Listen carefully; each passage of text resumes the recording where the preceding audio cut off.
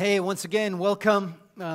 Happy New Year. Great to have you here in this first service of 2018. We're starting this year with a short series called Get Set for a Great 2018. And the idea of Get Set is simply this position that you take between on your marks and go. All right, if there's an athlete who comes to the line at the on the mark stage before go, you need to get set. And if you get set well, you will have a great go. But if you don't have a good get set, you're probably going to have a false start or at least a bad start. And so we're just looking at a few things over these next few weeks that will help you and I and us to get set well before we go into all that is there for us this year. Are you ready? On your marks. All right, you got it. Let's have a look at what it means. And today we're going to look at the word consecration as the sort of positioning of what it takes to get ourselves set well. Now, you might say, Wolfi, what is consecration? I haven't read that on Facebook lately. I didn't hear that word in the news lately. Well, we're going to unpack that word. But if you will get this right, if you will understand what this Bible word consecration means, and if you will just understand it, the idea of it, and you will commit yourself to it, then you are going to set yourself up for a great 2018. So will you lean in and say, I want to learn something about consecration today? So this idea of consecration. Now we're going to find it through an example in the book of Joshua. Joshua is an Old Testament book and an Old Testament leader. And we're going to look at him very briefly in Joshua chapter 3. We look at him as an example and what it means and why we would do it and when we would do this consecration thing. And then we're going to switch over to the book of Romans, one of the books in the New Testament. And we're just going to look at Romans chapter 12 and look at what it looks like for us. Because how many know it's one thing to know about a thing. It's another thing to see how do you do it, right? And if we can know what it means and why and how we can do it, and then commit ourselves to it, amazing things can happen. So are you ready? Let's turn to Joshua chapter 3 and have a look at him as an example for what consecration could look like. How are you in your Bible doing at the beginning of this year? You bored with your Bible? All right, you're still into you got one? You know where the Bible is? Right. In your phone somewhere, one of those apps. Hey, don't put your app in one of those like places where you have to jump 3 times to get to the Bible. Or put it right in the middle, right at the top. All right, get into the Facebook before you get into the Facebook. Ouch! Because there's life in it. And here we go. Joshua chapter 3, verse 1. It says this. Early in the morning. That's a good time to read the Bible, right? Early in the morning. All right, first thing, get it early in the morning. Joshua and all the Israelites set out, and they went to the Jordan where they camped before crossing over. Say, before crossing over. There is something you need to do before you cross over, and if you do that well, man, amazing things can happen. So the story is this. Joshua is one of those 12 spies that were sent out to look at the promised land. And he was one of the guys that looked at it and said, man, this is God's promise. Let's go for it. The rest of them said, or the other 10 of them said, no, we can't do this. There are too many giants in the land. And that caused Joshua to have to wander through the wilderness for at least 40 years, plus a few extra before he gets to this point. And he's now at the point leading God's people, and he looks over the Jordan.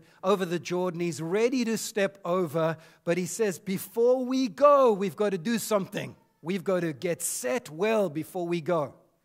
And then he says this. He says, Joshua told the people, consecrate yourselves, for tomorrow the Lord will do amazing things among you. So he's looking at what He's seen it 40 years before. He saw something. He saw the promise. Now it's taken him 40 years and he's got to the very edge of it. Some of you feel right on the edge of the promise. You think like, it's going to happen this year for me. And he stands at the edge but everybody just wants to rush over and he says, stop. He says, before we go over, we consecrate ourselves. Because tomorrow, the Lord will do amazing, or some translations say wonderful things among us. Don't rush over the river. Tell that to your neighbor. Just tell him, don't rush over the river. Before you cross over, friend, if you can understand what this idea was that Joshua was trying to, this habit that he was trying to get them to have, if you can understand that, amazing things can happen. Right? Often we have hopes, we have dreams, but we don't have the habits to make them real.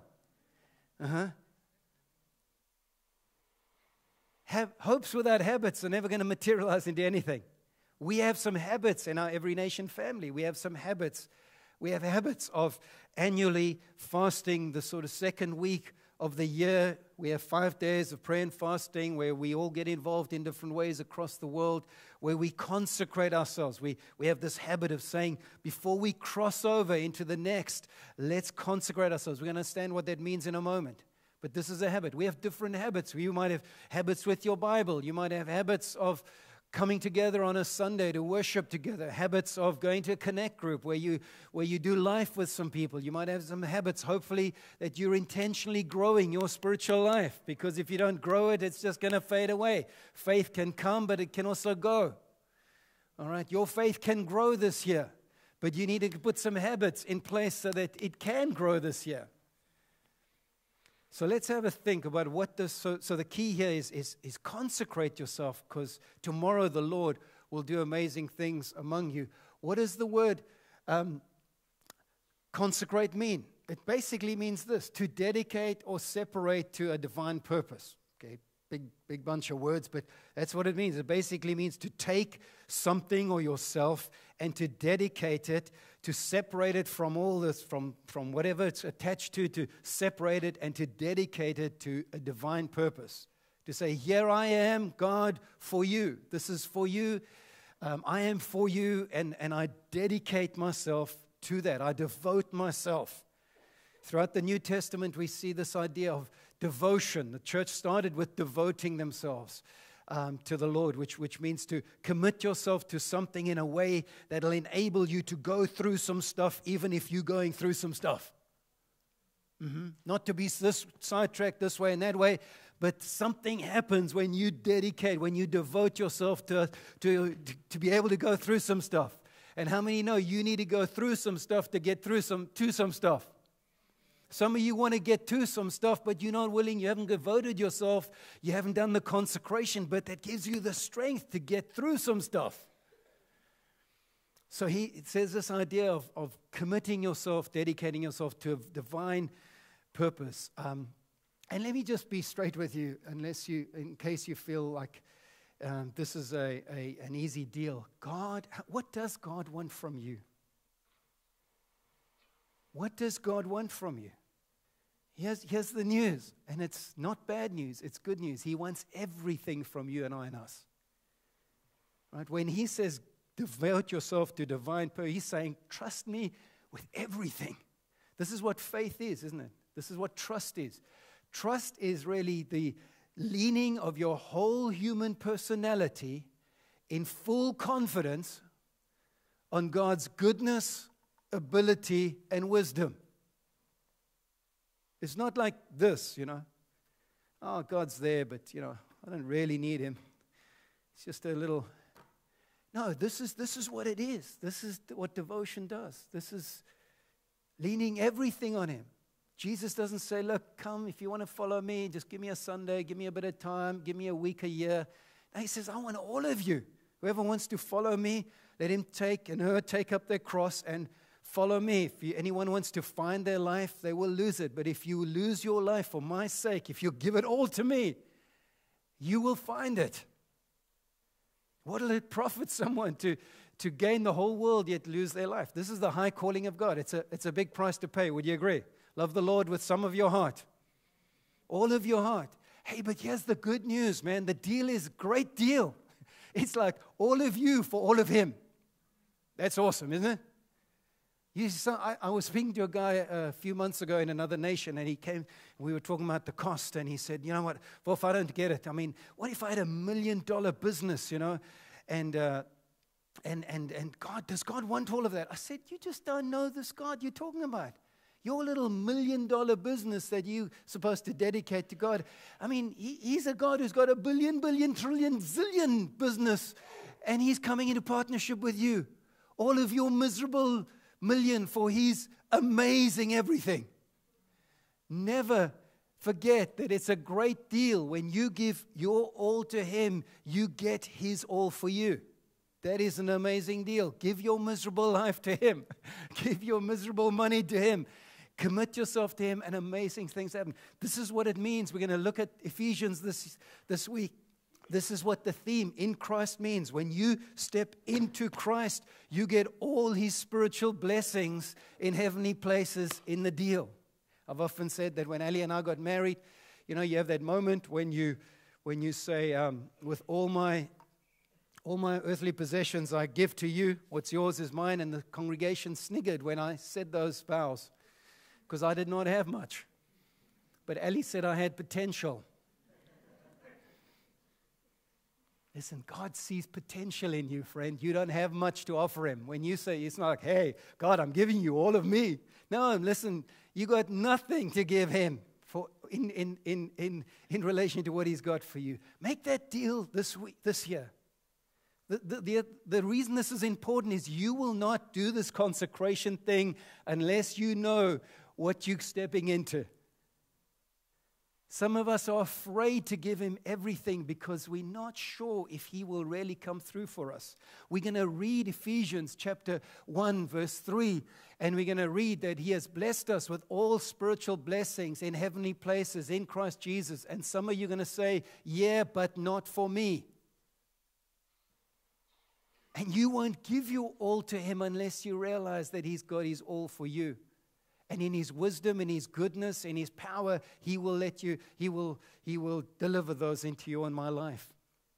But let's have a look at when do we need to consecrate ourselves, okay?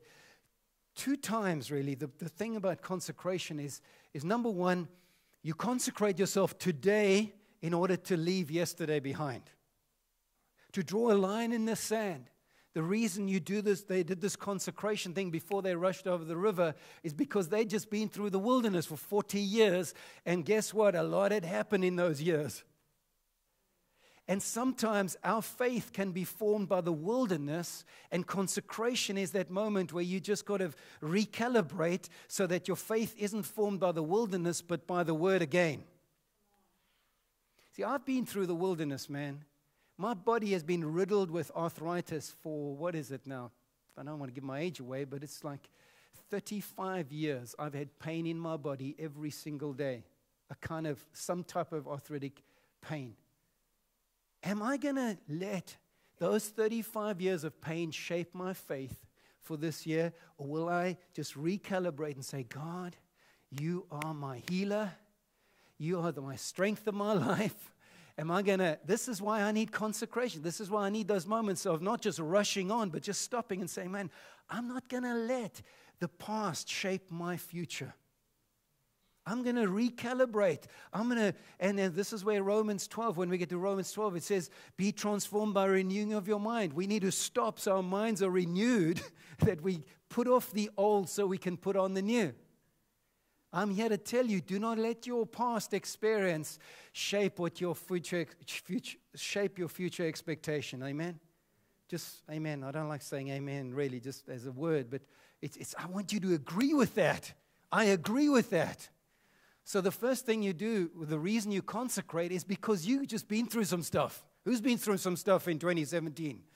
Some stuff that could really shape you. Shape you that you do not anymore trust God. You say, God, I tried. Come on, God, I was faithful. I tithed, I gave, I came, I served, but that but needs to change. You're going to find a but in Ephesians chapter 2. But God. Yeah, man, but life may have happened in 2017, but let but God happen in 2018. Okay, this is why one reason you need consecration, because you need to stop and make sure you leave that stuff behind. As I've said many times, often our future problems, our greatest challenge are not what lies ahead of us, but what the stuff we've been through behind us. We've allowed that to shape us rather than God's word. So number one, you consecrate because you got stuff to leave behind. Number two, you consecrate because you've got expectation for good to come. Notice that it says over there, tomorrow the Lord will do what? Amazing or wonderful things among you. How many of you had some amazing food over Christmas? Right? We use the word amazing for all sorts of stuff, but this word amazing or wonderful is a special word. It really means this idea of amazing being unexpected. And it also means that which you could not anticipate or you could not do in your own strength. You see, we consecrate ourselves because we have hope for tomorrow. We have expectation for tomorrow. We consecrate ourselves today in expectation for the amazing and preparation for the amazing things God will do tomorrow. What God has promised, we once again receive that promise, we recalibrate to it, and we say, I stop before I rush over. I stop. I remember what God said about that promised land. Because how many know they might have been through the wildernesses, but they were about to go into some stuff as well. Anyone tell me what they discovered? What did they walk into when they crossed over? Jericho. Was a little problem, right? Anyone else? Anything else in that land? A couple of giants? A couple of Amalekites, Amorites, all the other ites? I mean, there was a lot of they needed guess what? They needed faith to walk into that promised land. That's why they needed to consecrate, pause, stop, say, God, what did you say again? It's been 40 years since I heard that Moses tell us about this and heard your promise through his prophecy. Remind us again. Okay, get it. Now let's go. This is get set before go. Have you got it? So 2 reasons. Because we need to leave the past and we want to enter the future. And it draws that line. You know, some of you just need to move your foot right now. Just draw a line somewhere and say, man, I'm leaving some stuff behind. All right, I'm moving into the next. I'm expecting the wonderful. Joshua would have to go into that land, and he would say in Joshua 24, he said he had to get to a place at the point and say, you know what, you guys can serve who you want to serve. I mean, everybody choose who you're going to serve. As for me and my house, we're going to serve the Lord. Okay, this is part of consecration. Now, because he consecrated himself, when he faced the giants and we faced the difficulty, he could say, I am trusting God. Me and my house, we will serve God despite. We will trust in his goodness, in his power, and in his wisdom. All things will work together for good for us because we love God. This is the power of being in Christ. So now I've told you what it is, when we should do it. Let's have a look quickly at how we should do it. How can we do it? What does the New Testament say about us, show us about how what could consecration look like for us? Now we have a few habits in the house. As I say, we fast, we devote ourselves, we come to worship services, we have all sorts of routines. By the way, one of our habits here is not to just rush into what did God say to us for 2018, but to get set well. It's why on the 28th of January, we'll have our Vision Focus Sunday. As the elders and the leaders, we've been praying about what is the Spirit of God saying to us as a church this year? What is the focus? And we're excited about what God is saying, but we don't want to rush into that.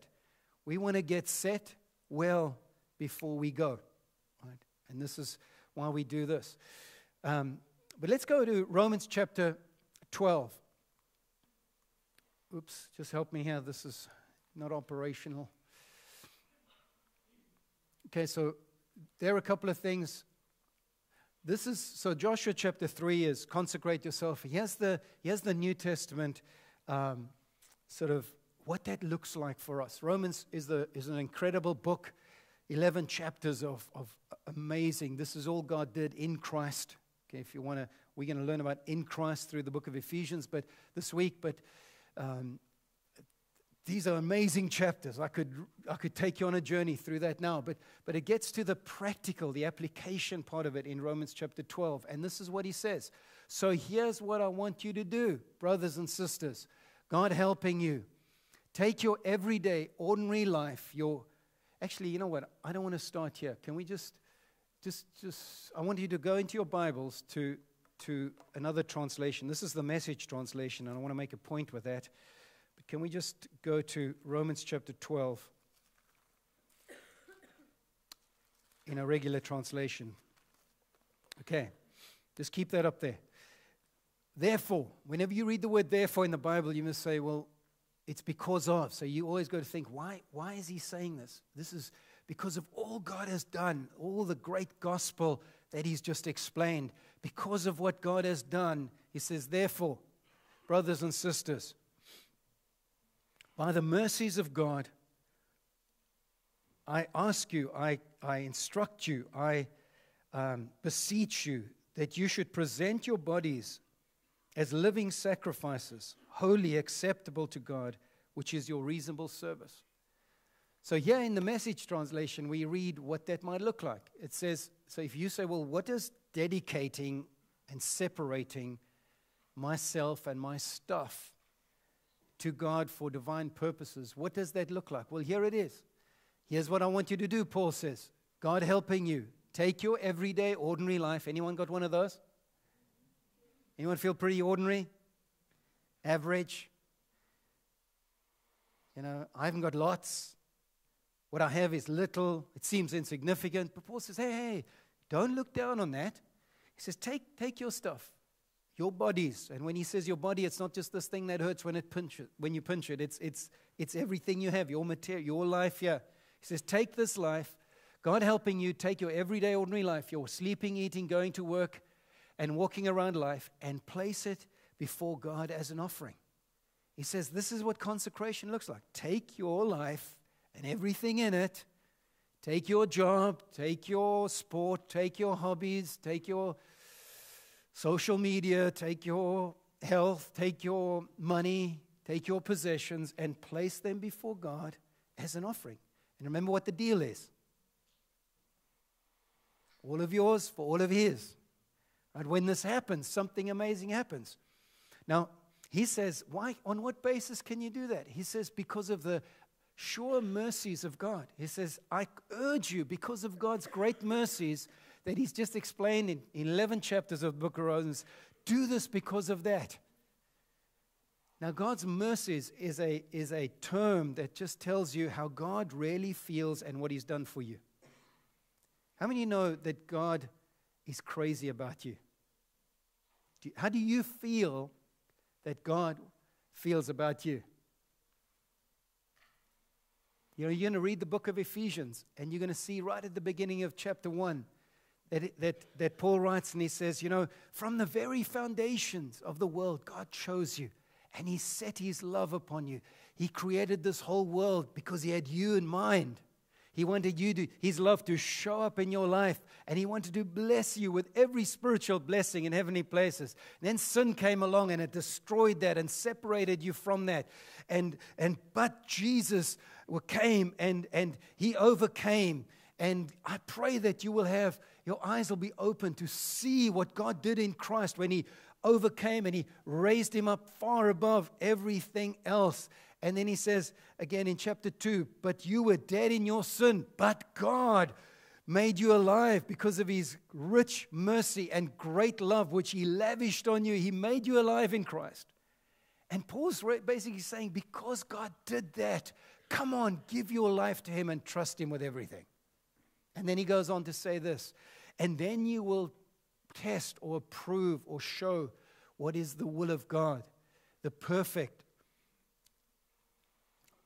pleasing, and good will of God. You know, you and I, let's believe this, that you and I are most fulfilled when we are fulfilling God's will in our lives. Do you believe that? You and I are most fulfilled when we are fulfilling God's will in our lives. So as we look at this, I want to simply ask us, as we wind this down, we've looked at what consecration is, we've looked at what it does, we looked at what it looks like, we've understood that actually what God asks of us is everything of us, and he promises in exchange everything of him. And the question I guess we just got to ask is, will we do it?